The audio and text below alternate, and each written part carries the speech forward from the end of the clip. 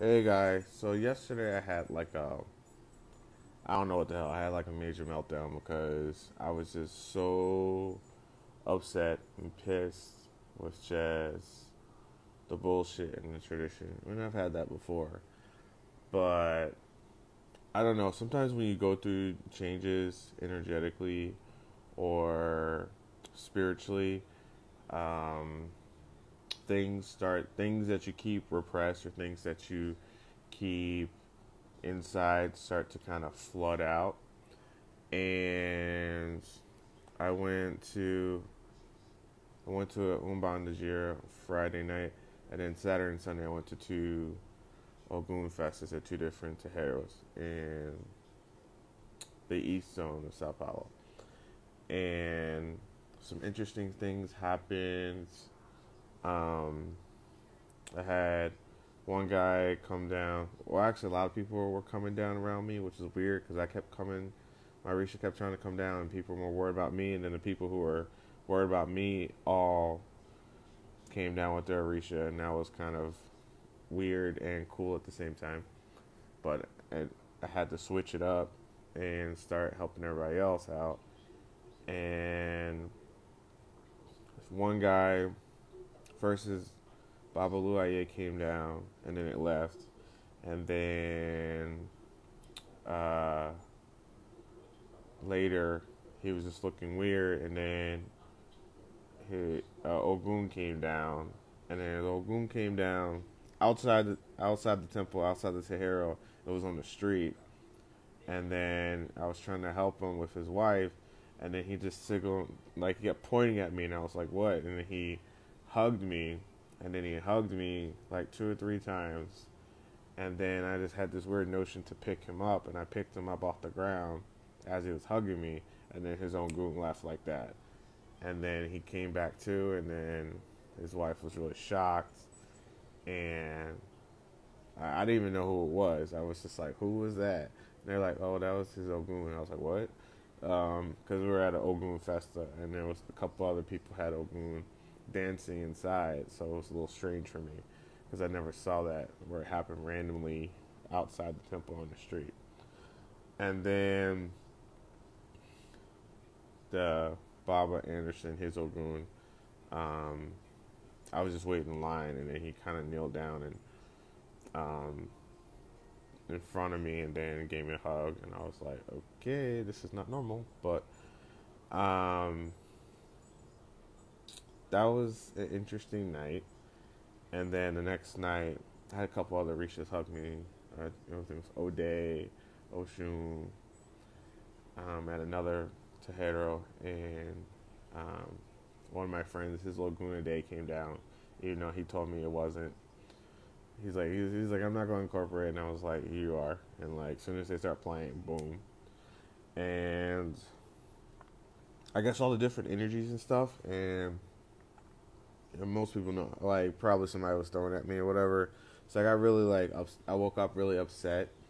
Someone just said something that a friend said something that set me off, and then I was just like really upset, and all this emotion came flooding out. And then now I'm good, but it was just some stuff I had pent up, um, maybe for months, because being in another country, being by yourself is kind of stressful, and seeing people differently where you thought they were one way, and then seeing that they're another way is also um, disconcerting and uncomfortable. And then I finally figured out after I was talking to one of my friends last night that um, a lot of stuff that has happened or is happening, I already know that it's going to happen beforehand because it comes up in divination with Ifa or my Orishas or even a reading that I have, and I know it's coming, and I am so rebellious, and I'm so um, I think any priest is like that because we are helping other people with their conditions. We're helping other people with their lives, and we try to give insight. And if we have insight in something that we don't want to happen, we try to change it or try to impede it or lessen it. So I think it's natural for any body who's in like a priest position or a spiritual healer or a practitioner or whatever, hoodoo person, conjure, whatever you want to call that type of class of person, that we want to change the outcome. But then we also must realize that some things are inevitable. And especially I'm learning that the hard way with orisha is like, if I want to date someone and they say no, it's going to be a no, like whether I want it to be or not. If I want to go somewhere or take a certain job or do a certain career and they say no, it's going to be no. And then they'll literally make up blockages for me. And I know this doesn't happen in most other people's lives, but with me, they really are on my ass. Like, especially with SU, like, I'm like, no, I'm gonna go do this, and then I've been locked out of my apartment. I've had things not work. I've had the power go out. I've had the internet go out. I've had my phone stop working. I've had my credit card stop working. I've had multiple things with technology not work because I want to be. I'm like, maybe sometimes he is tricky and sometimes I'm just like whatever, and I don't pay attention. But when Orisha says to me, no, this is not the path to take, and I'm like, I'm gonna take it anyway. They're like, okay, motherfucker, stop. They stop everything, and then I get really upset because something happened, or like I lost my phone in an Uber, and I got it back in the same night, which doesn't usually happen, especially not in Brazil, with an iPhone X Max, XS Max. Yeah, I was like, that phone's gone.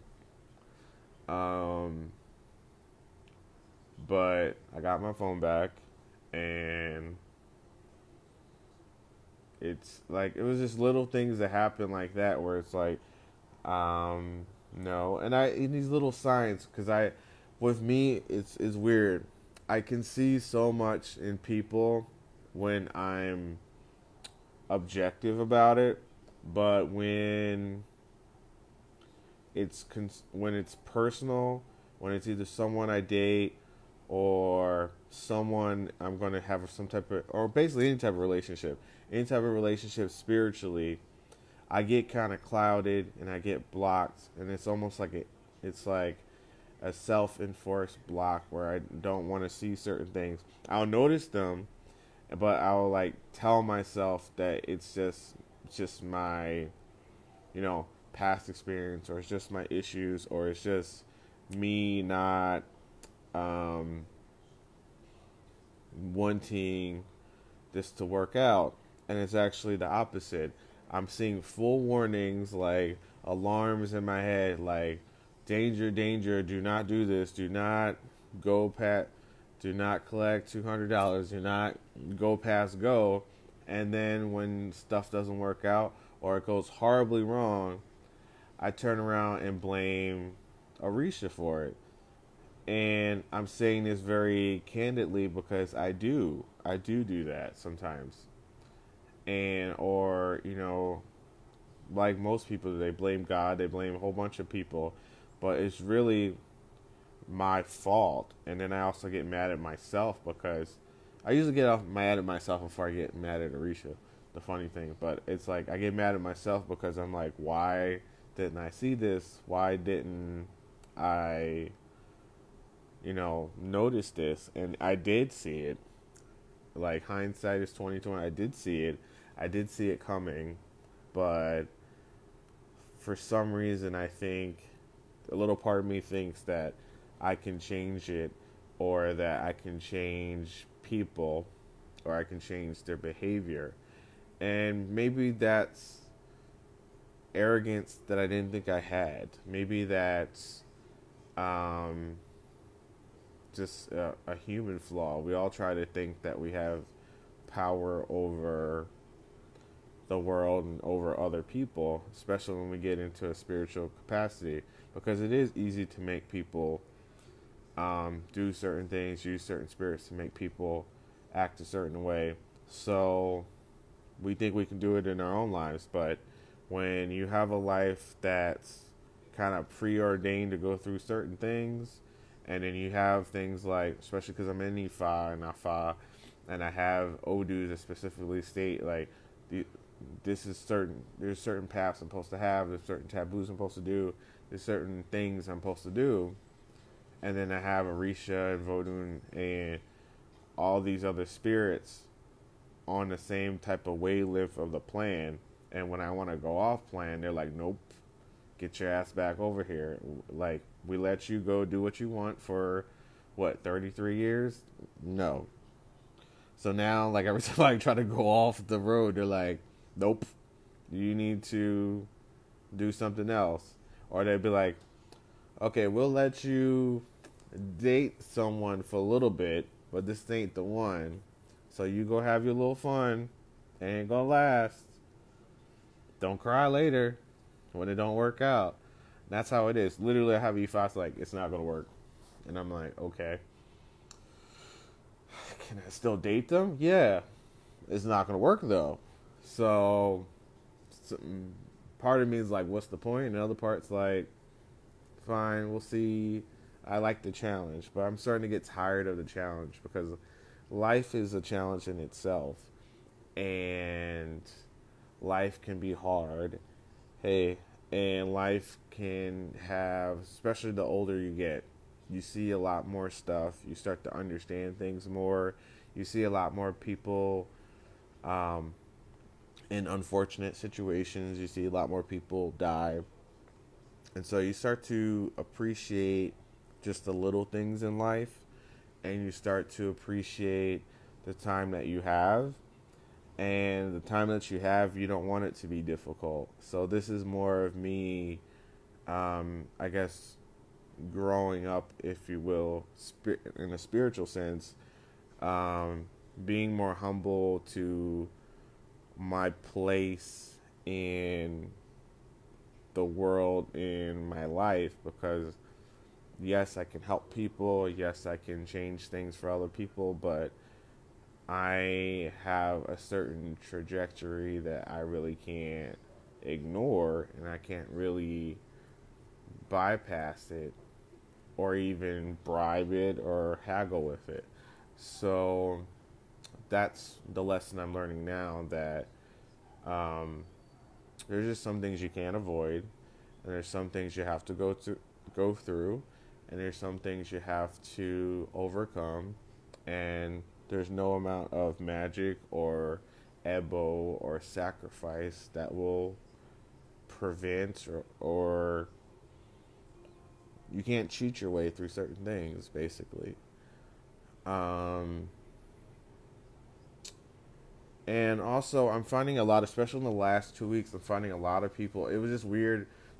I don't really believe in Easter anymore, but just looking at the whole Lent and Easter and all these things, and also I'm finishing like my 3 months of getting Shango done, and I'll be done on May 1st, and just all these different things in transition for me. And I'm also in another country and all this other stuff, but even in another country, I'm having all these people from Brazil that I've talked to in the last 2 years just popping back up. I stopped talking to them, didn't want to talk to them anymore, didn't want to see them ever again. All of a sudden, they're just popping back up in my life in the last 2 weeks, and I have to deal with it. And they're being brought in by other people. Like, I'm meeting random people, and then they're like, oh, do you know this person? Or this person is causing a problem for me. And it's the same person that I blocked for 2 years. Like, it's just all this other stuff. Or I have clients and they're about to initiate in the same house that I left. And so I have to go through all this stuff, process through all this stuff that I have already processed through, and I already thought I overcame, and then it has to. It's almost like a test for me. Did I really get over it? Did I really get over my experiences?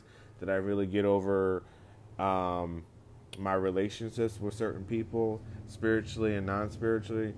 And if they come back into my life again, how do I handle it? And like, you can still not like somebody, but how you deal with it can be different. When you're previously coming from a place of like regret, pain, anger, and then you can still not like somebody, but you're coming at it from another point of view, more of a almost like a caring sort of way, because it's like you look at everything that you went through with these people, and then somebody else is about to go through the same thing, and you have to kind of put yourself out of the situation and say, okay, this is what I went through with these people. This is exactly how it is. Do you tell the person what you went through, or do you keep your mouth shut and let another person go through the same shit that you did? A lot of people will keep their mouth shut and let people go through what you went through just because, I guess, misery loves company, or people think that if I went through this bullshit, then the other person should go through the same bullshit too and learn their own lessons. That's another way to look at it. But my view is that if you go through some bullshit and it was unfortunate, you learned from it, you healed from it, and somebody else is about to go through the same thing, and they're being put in your life randomly, and they ask you about it, some part of you should feel for them and not want them to go through the same shit that you did. And just tell them the truth. And you may get fall back or even fall out from it, but at least you did what you felt you needed to do, tell your own truth, tell your own experience, and they can make the decision for themselves. That's what I learned recently, that along the lines of all this different things I'm talking about some things you can manipulate in life and some things you can't. At the end of the day, you can't, if you tell people the truth, they have to deal with it the way they want to deal with it, and they have to make the decision that they make the decision. I used to get so attached to what people did, or even my clients, about where they went or what they did in their life, and I used to care so much. And now I'm just more detached, because at a certain point, from a spiritual level, no matter how many signals you have, no matter how many messages, no matter how much input you get, we all have free will to a certain extent, and you do with your life what you want to do with it. If you decide to go down a road that's not great, that's not really everyone else's fault that told you danger, be careful. It's yours. And I'm starting to apply that to myself. And sometimes I see all these different things and all these warnings, and I'm so eager to just go forward that I don't think about it. And that's the reason why, like a lot of my experiences spiritually, I had problems with some certain priests, and even some were really good priests, but they treated me wrong. And I thought I did blame myself, and then I blamed them too. But then when I thought about it, I was like, okay, so I went with these people, I paid my money, I was supportive, I did everything they told me to do, and still they either didn't do things correctly or didn't do things correctly for me, or they started trying to bind me or do stuff to me to keep me there, even though in my E5 sign says quite clearly, and anybody can look it up, that I'm never going to stay in a house for a long time because I'm not supposed to. it's quite clear in my Odu that I'm always gonna. I mean, I've had that issue with my parents. I can't live with my parents. It says I can't live with my parents. I can't even live in the same state with my parents or same city. It just doesn't. It's not gonna work out. So yeah, I tried, and that's another situation where I tried. I knew what was gonna happen.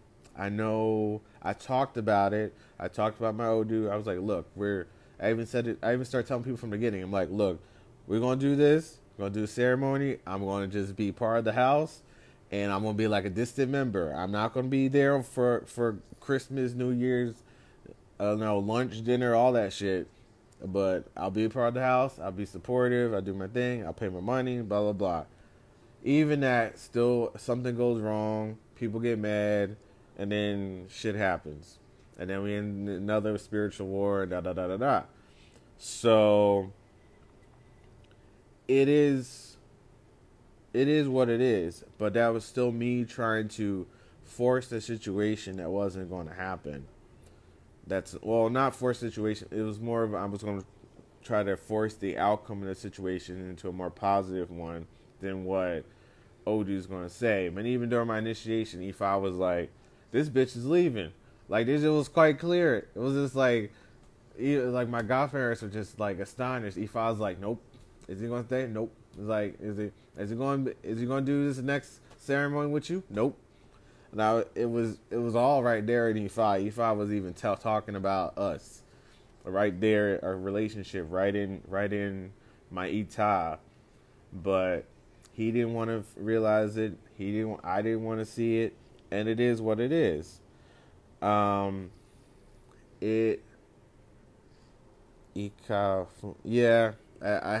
I've been told that many times.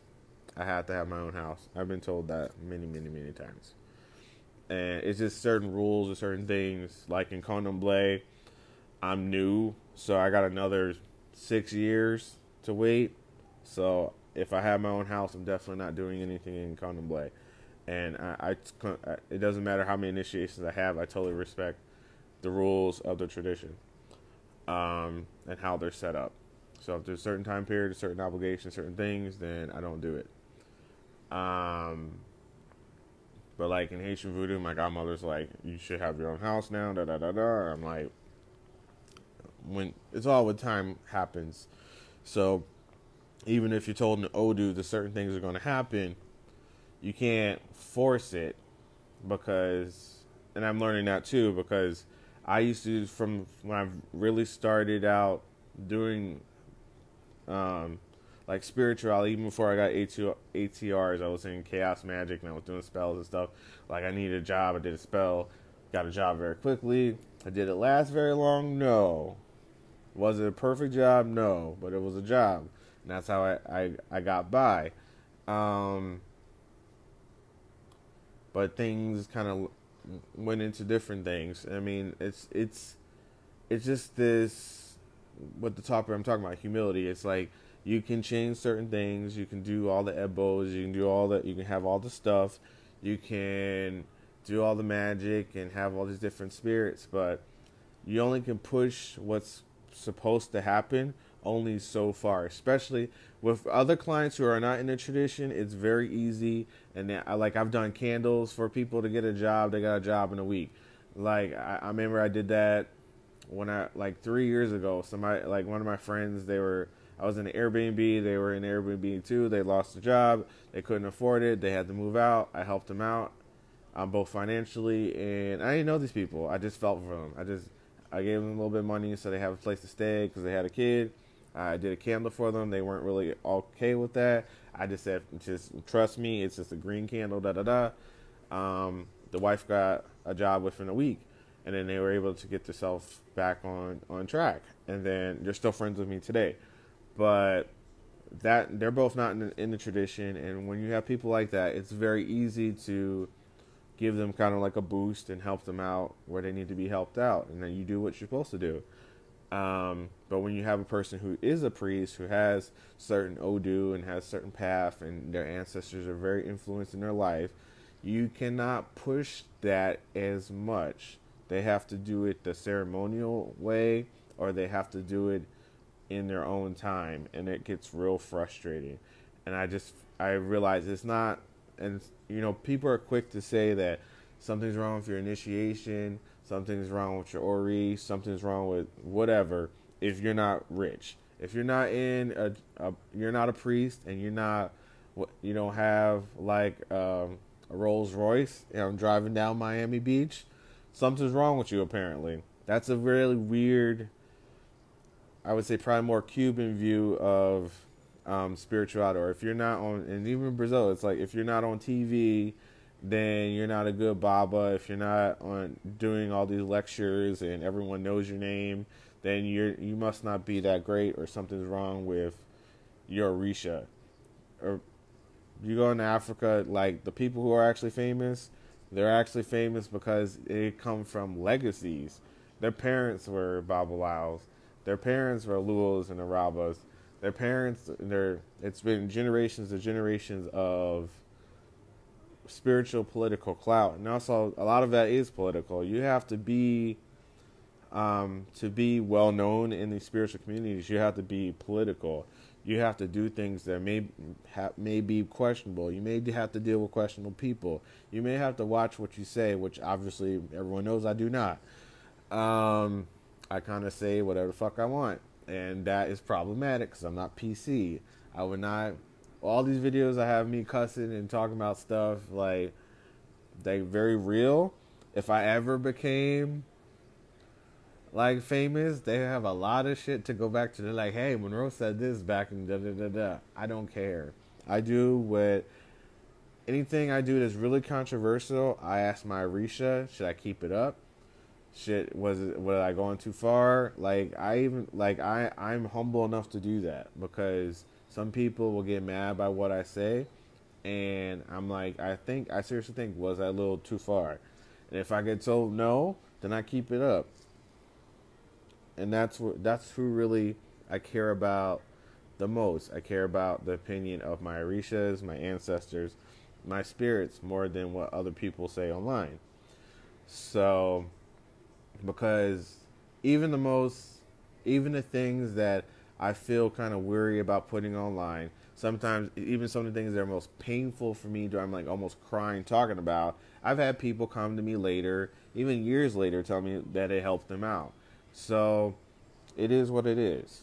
And yeah, I think I'll end on that because a lot of Babas in Africa live poor, or they're not as well known. It's a lot of these positions in Nigeria are political, and that's all they are. They're not really, yes, they know a lot about Ifa or their certain Orisha, but they're politically appointed. They're not appointed to these chief positions because they're the baddest Babalaos in the land, or they're the best Shango priests in all of Nigeria.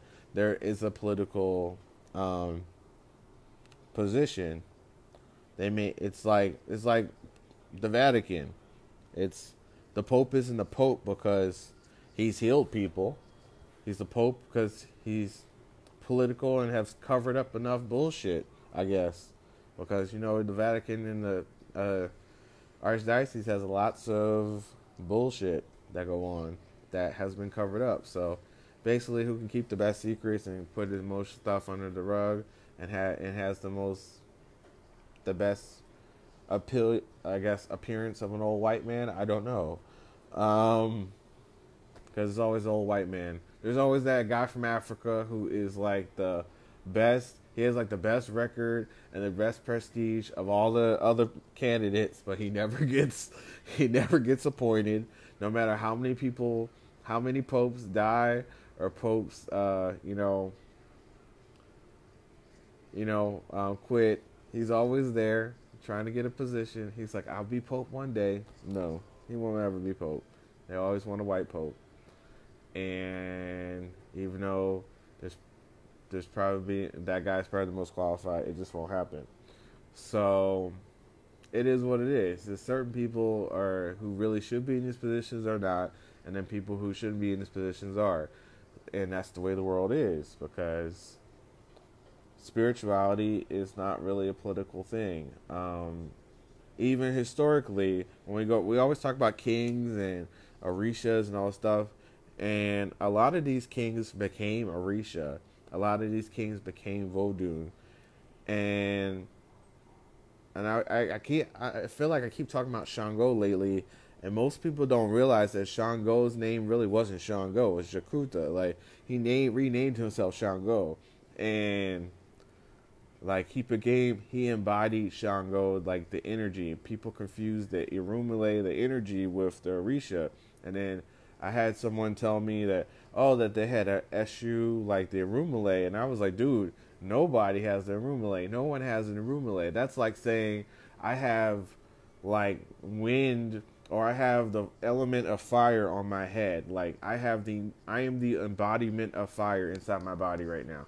Like, that is the most crazy shit that anyone has ever said to me, where they said that they were, I'm like, you saying that you're taking an energy that was created as a part of the universe from the beginning by God, and you have that on your head through a ceremony that costs a couple $1,000s. Is that what you're telling me? Wow. And you're saying that you get possessed with that? No one does. You get possessed with an orisha, and most people know most orishas were human, and those humans were black. And these two concepts are very difficult for people, especially Latinos, especially Portuguese and Spanish-speaking people of the lighter variety. They have a very hard, it's hard for them to swallow, because they can pray to Joan of Arc, they can pray to St. George, they can pray to, well, St. George wasn't really white, but basically they pray to all these white depictions of people, whether they were white or not, and say these people were real people, and they became saints, and they do miracles, and they can possess people. That's fine. But when you say an orisha or a vodun or an inkisi was the same type of thing, they're real people, and they have turned into these energies and ancestors, and have achieved apotheosis, basically a person becoming a god through worship and sacrifice and veneration. They can't handle it. They can't handle it. They just say, no. These are energies. These are energies. I work with energies. They have no color. They're not black.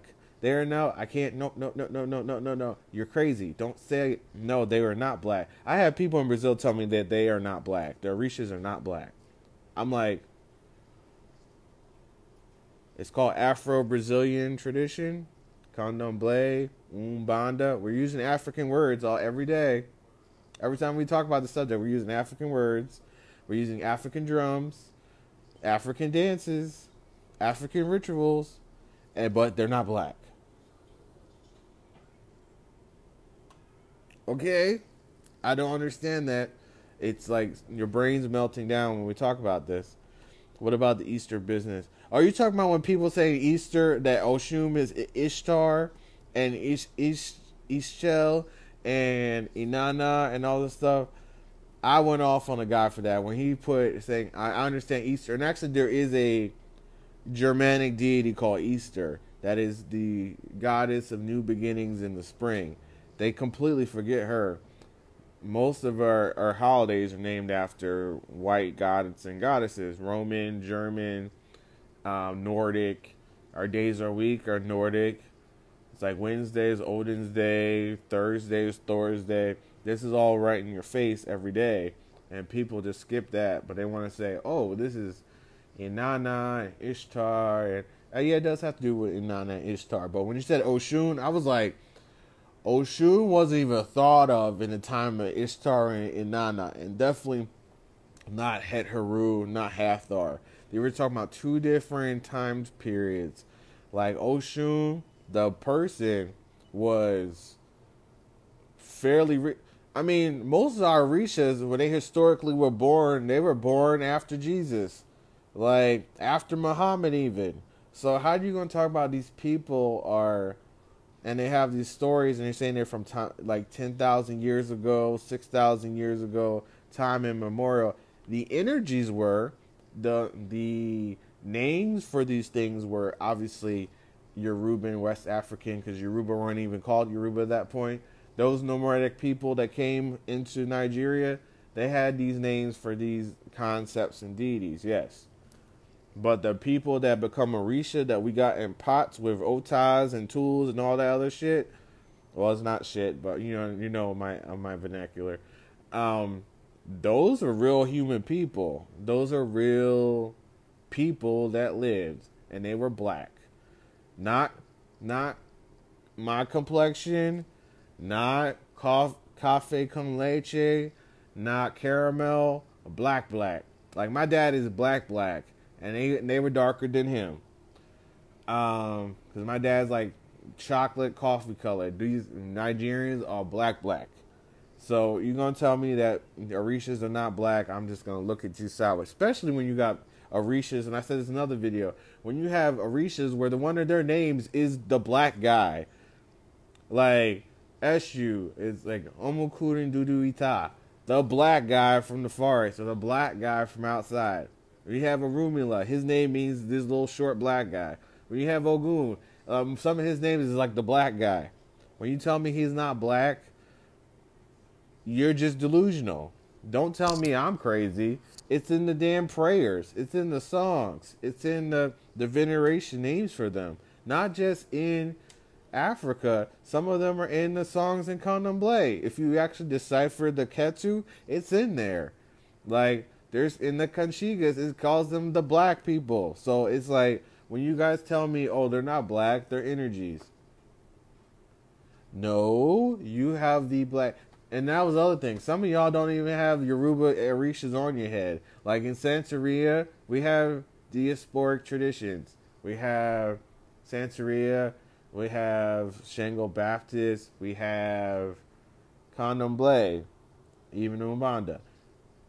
We all should know at this point that the orishas in Santeria and the orishas in Candomblé are not the same orishas in... are not the same orishas in Yoruba in Nigeria. They don't dance the same. They don't act the same. They may eat the same shit.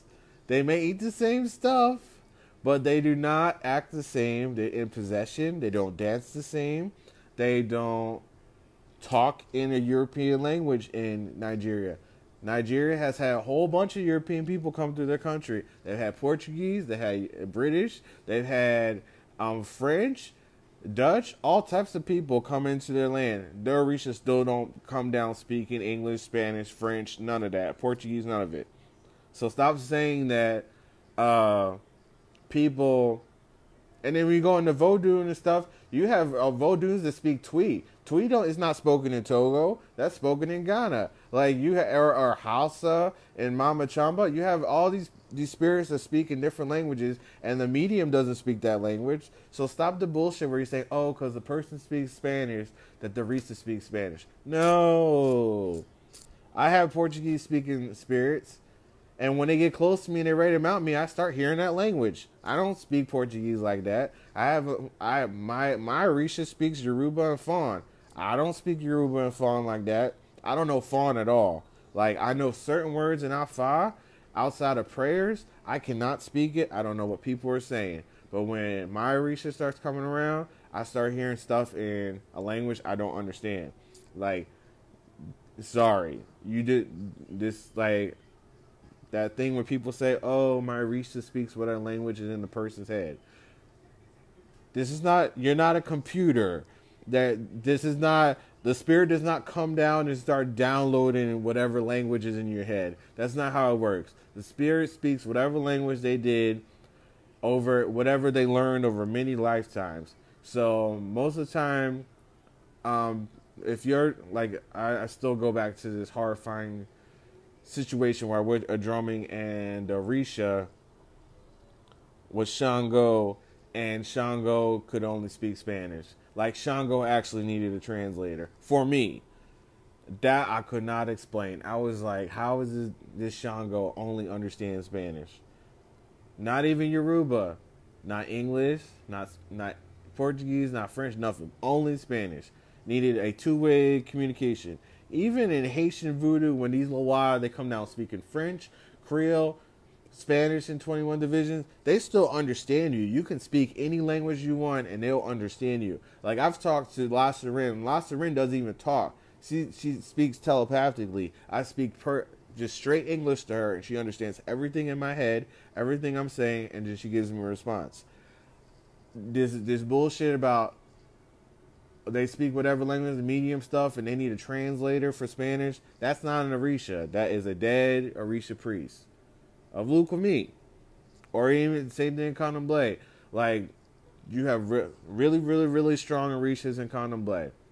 But when I was at a Shango Festa, and after the Shango came down, and they took me in the back, and then this Shango came towards me, and then start speaking some words in Portuguese, I was like, what the fuck is this shit? Like, I just had Shango in my body, and then this one speaking Portuguese to me. What the fuck? I was so confused when I was in Salvador. And then that's how I learned that a lot of them do speak Portuguese. And a lot of them, they don't do it publicly. I mean, my godfather's Ochosi spoke Portuguese at the end after he was done dancing. They usually do it at the end, but that threw me for a loop. Like, soon as he started speaking Portuguese, I was like, "Oh, this guy ain't from Europe." I was like, "This guy ain't Yoruba. This guy is not from Africa," because he's speaking straight up Portuguese right now. It was real. It was a real possession. His face completely changed. He danced. He was really strong energy. Everything is there, but it still was not. It was a lineage spirit. Just like my friend had Laguna Day on Sunday. Really long, strong spirit. Really beautiful Orisha. But a Laguna Day in Brazil is not the Laguna Day in Africa. I don't even think it has really come down or into the tradition like that because he's so obscure.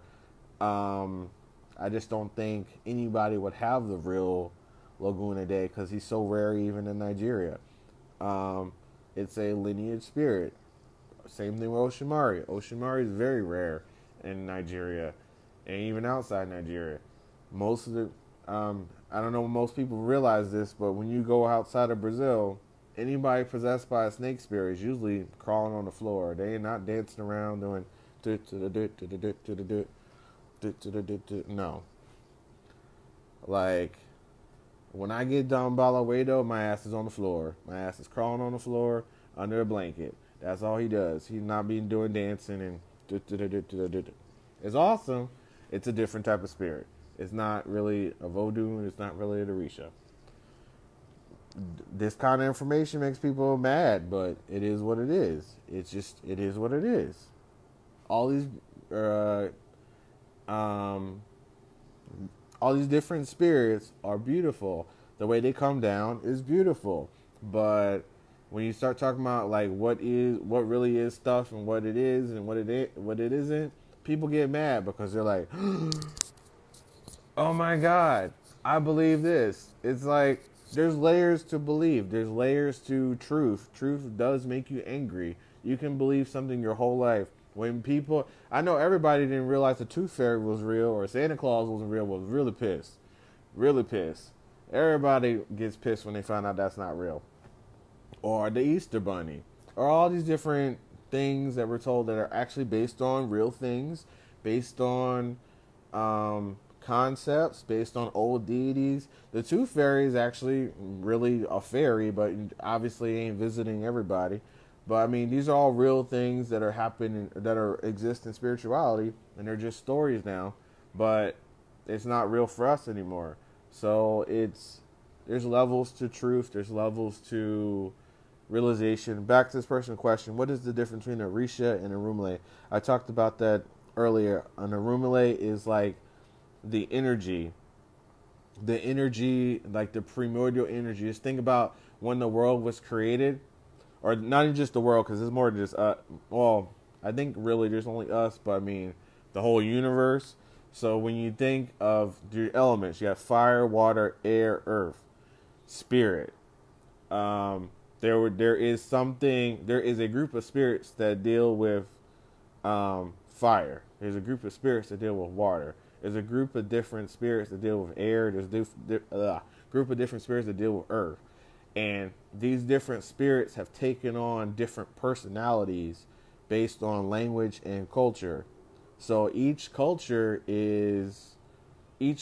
representation is valid in itself. And that's why I was in the argument with this guy, because I'm like, Oshun is not Het-Heru or Hathor. And even Hathor is a amalgamation of like 2 or 3 older types of Neteru. She's not just one type of Neteru. She has many different things that were kind of pushed into together. And even her and Bast and Sekhmet all feed off each other. And then you have the older ones like Shu and Mu and etc. Wajet. So it's not just one that deals with love and fresh water. And I forgot the one that is the hippopotamus. She's really more of the primordial mother. And then you also have the cow one, Neterus too. The names are escaping me. But Inanna and Ishtar are not the same. They were 2 separate civilizations close to another, came upon the same timeline, but they're different expressions of the same thing. But they each have their own, just like Legba and Eshu, as I talked in the other video.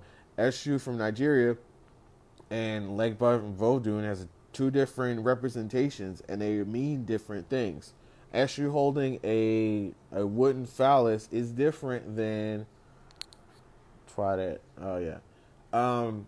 holding an Ogogo, a wooden phallus, is different than Eshu literally having a super long erection and having horns. It's a different representation. It means similar things, but they're different energies.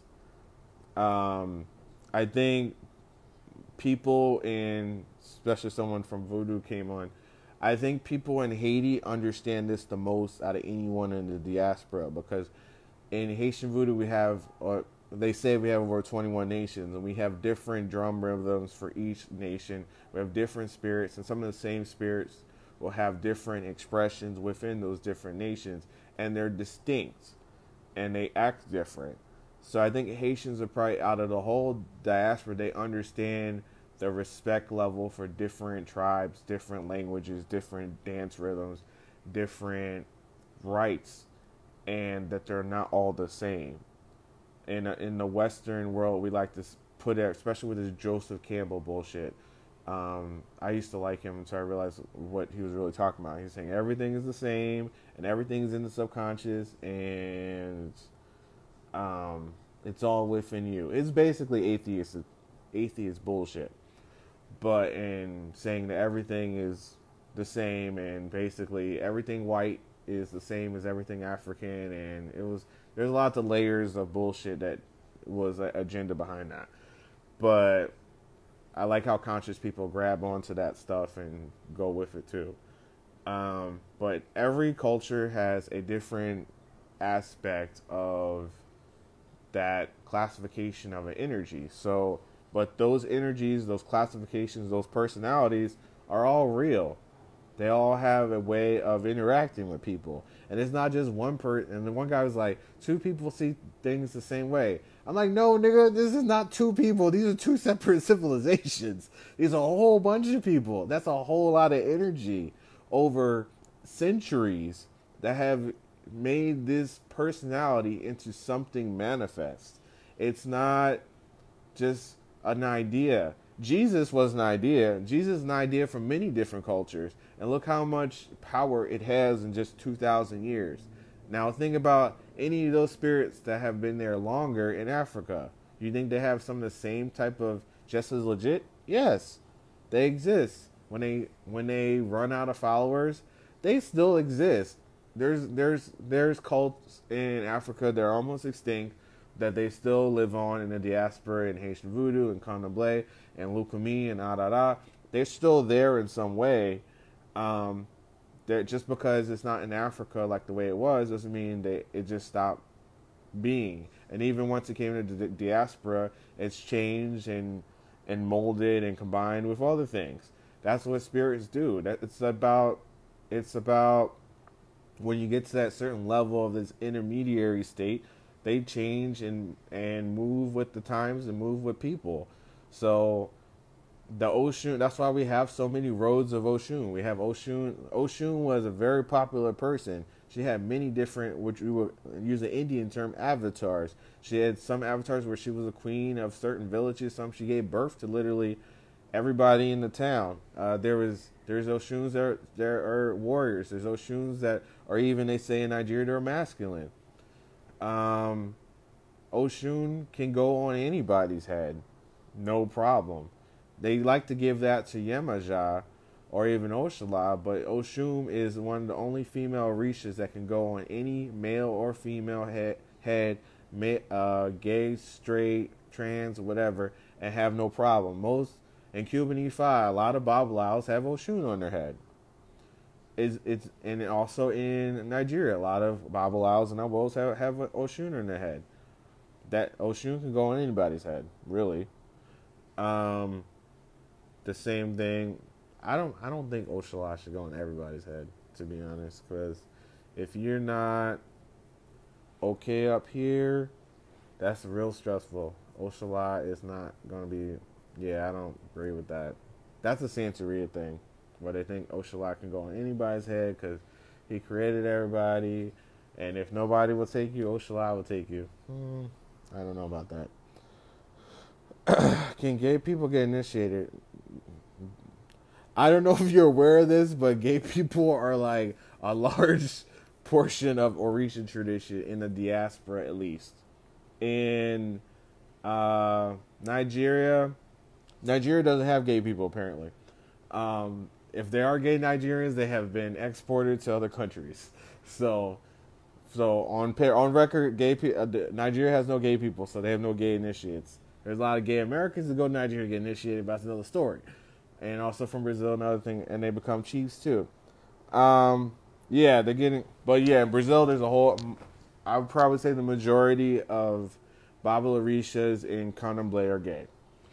It was disturbing for me too, in a certain way, because I was like, how is everyone in the fucking house gay? I don't understand that. I was like, I don't think that's balanced to me at all. Because I mean, you obviously need female Akejis in different positions, but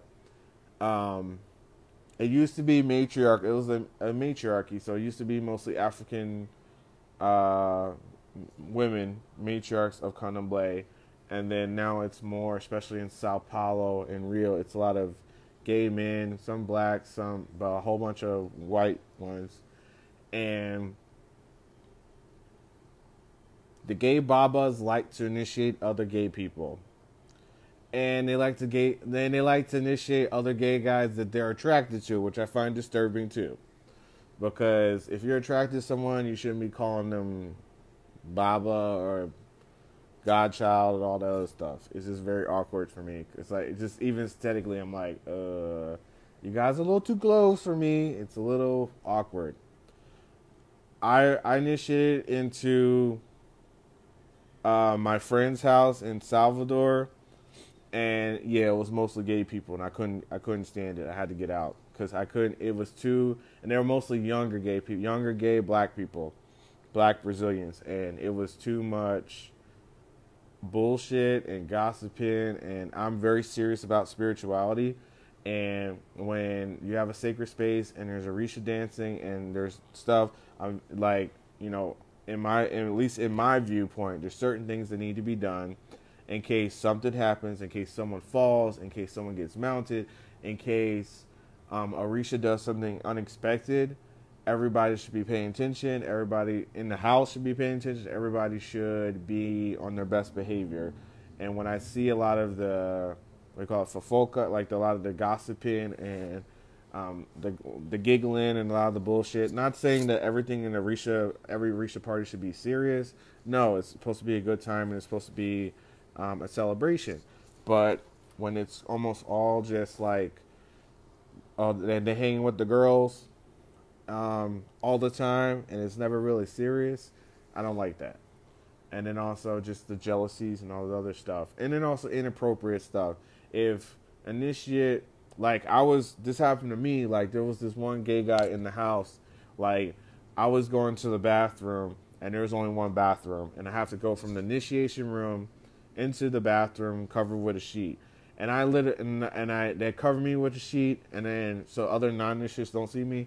And then I have like a sheet around me, and I literally, this was right after the sacrifice, so literally my sheet was covered with blood, and like I was like getting to the bathroom, which is only like a curtain and a toilet and a shower, and then as I was like getting past the curtain, and then like my top my claw kind of fell a little bit, he was like checking me out, and I thought, I was like, dude, that's fucked up. Like I thought it was so inappropriate, because it's like, A, I'm your god brother. B, I'm covered with dried blood. 3, I'm an initiate. What the fuck? Why are you trying to look at me like as I'm trying to go to the bathroom? I'm in the most uncomfortable position. Like, I'm literally covered with blood. I have to go to the bathroom, and I just want to get done with this damn initiation. Because I don't know if people know that candomblé is 21 days. Usually. It's 21 days. It's a long time. This is how they traditionally do it. It's how they traditionally do it in the Oyo of Shango initiations and other orisha. So it's a really long time. And when you are uncomfortable, and also candomblé, you're nude a lot. I'll be straight. I'll do another video on that. You're nude a lot, and you do at least 7 ebos. People think you get nude in Santeria when you get your clothes ripped off in front of people in the beginning. No, you do 7 ebos, and every ebo you lose some clothes. Like, you naked a lot, and you naked outside, you naked inside, you naked in the street, you naked in the river, you naked a whole bunch of places. Like, you were just naked. It's uncomfortable. Especially when, I have issues with people in the religion, especially if they're gay, like, and I'm getting naked in front of them. It was very uncomfortable. So, but Brazilians are different. They don't give a fuck. They're just very sexual people. They're very open people. They get naked. They're like, what's the issue? But, I had some really fucked up experiences with my first couple godparents in Lukumi about 7-8 years ago, and they did some inappropriate shit, and they took all my clothes off when they shouldn't, in front of everybody, and so that was fucked up. And then I had another godparent touch me, and that was fucked up too. So I did not want, to be honest, I did not want to have a gay godparent ever again. I didn't ever want to be in a gay house ever again because of those two experiences. Because I was trying to be liberal, and I tried to give people a chance, and I was like, okay, this person is really popular, and this person is really well known, and recommended, and I'll let him being gay, let it go. Did not go over really well. And not leaving that house, and then leaving the next house because the other guy was acting stupid. I don't know why that happens. Usually because I think it's partly due to my energy and also my orisha. So I have Eshu, and then my mom's Oshun. So people get really sexual around me even when I don't have any interest in them. And I've had this problem with men and women. Even at work, I've been sexually harassed by men and women at work. I don't know. It's just something about me. Even my mom told me when I was a kid, they had to move 2 teachers away from me. Like, they had to, I was in elementary school, 2 elementary schools. One I had to move, but they had, one of my teachers was giving me too much attention. And then I went to another school, a majority white school, and they had a librarian that was giving me too much attention. And my parents had to get involved twice. Nothing happened to me, but it's just, when I think about that, I was just a kid. So clearly there's something about me that attracts people in that way that is awkward for me. And so when I'm in a confined place and I can't leave and I'm forced to stay for a week, 2 weeks, 4 weeks, 5 weeks, and there's a whole bunch of gay people there, it makes me extremely uncomfortable.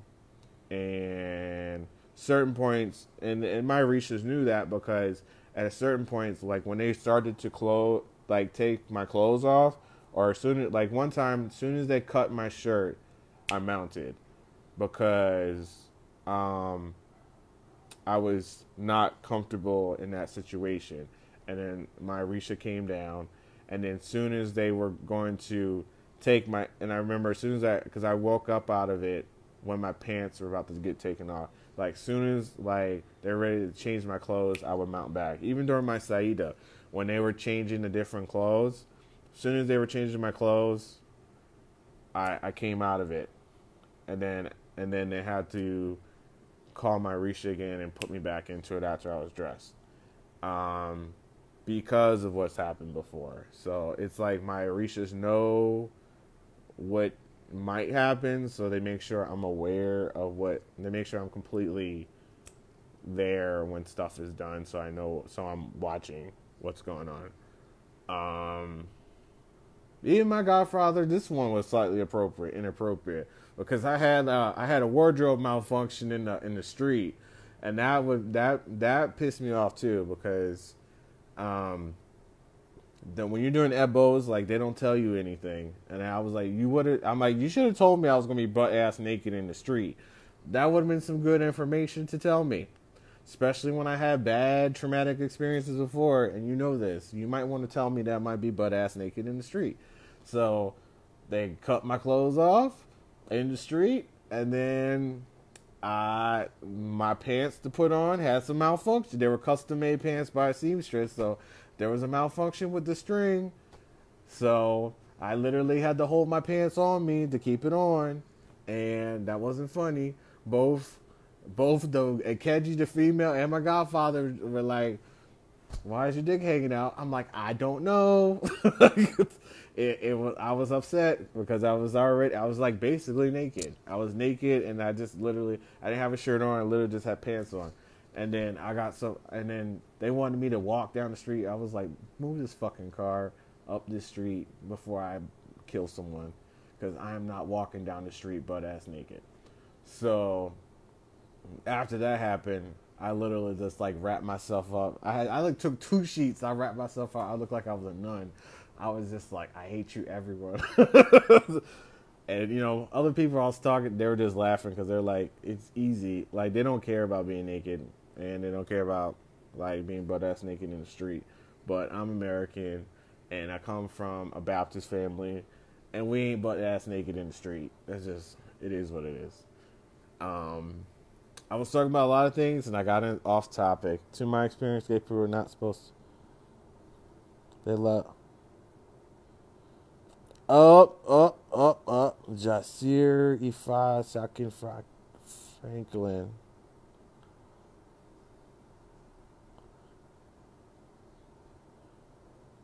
Yeah, please no, like, homophobia or all that other stuff. I mean, I talk about a lot of topics here, but like I said, there's a lot of people who are gay in the tradition in Brazil, and some of my followers, so don't try not to say anything that's like love money. Everybody loves money in this tradition. Seriously. And character is a big issue in all Orisha traditions. From my experience, character is huge. And character is talked about so much, but people don't even really know what character is. Character is having morals. Character is having ethics. Things that not only you get taught in religion, you not only get taught in school, not only you get taught by the government, but it should be taught at home. It doesn't need to be taught at home. You should actually know how to act and know how to treat people, at least intrinsically from inside. That shouldn't be something that has to be forced or done by punishment. You should know how to treat people. And a lot of times that's not. Like, people think if you can get away with shit, then it's okay. If you can do an ebo for it, then it's okay. It's not okay. You only can do so many ebos, kill so many goats, kill so many chickens, and before stuff catches up with you. And then when it catches up with you, it's unexpected, and you want to blame everybody in the world. You want to say it's witchcraft. You want to say it's, blame everyone, and it's really your own actions that have been building up over time, and it just happened. I mean, SU lets you get away with a lot of shit until it's payday. And that's also why sometimes he got that, people say SU is not the devil, but he kind of has that way of acting about him where he'll let you keep fucking up and doing the wrong thing and you think everything's okay. And then when it's time to collect, he collect the ass. And sometimes it's punishment, sometimes it's laws, sometimes it's literally death. Because everybody knows in E5, SU works with he works with Ajagun, he works with everybody. So he knows when shit's about to go down. And a lot of people think if I can just do my ebo, I'll be okay. A lot of priests, no matter whether they're Cuban, Nigerian, Brazilian, they all do that shit. And then when somebody, and no one says anything to them, no one says, maybe you shouldn't be doing this, until almost the obituary gets posted on Facebook. And it's like, oh, he was such a good person. Lies. But they knew that they were doing. They know what they did, and they paid for it. And that's what happens. And it's going to start happening a lot more because I'm seeing it happen a lot more internationally. Like literally every week or so, I'm seeing a posting of some elder or some priest has died. And some of them are very young now. They're like 20-something, 22, 26, 24. It's not just the old ones going now. And it's from stupid as shizzle.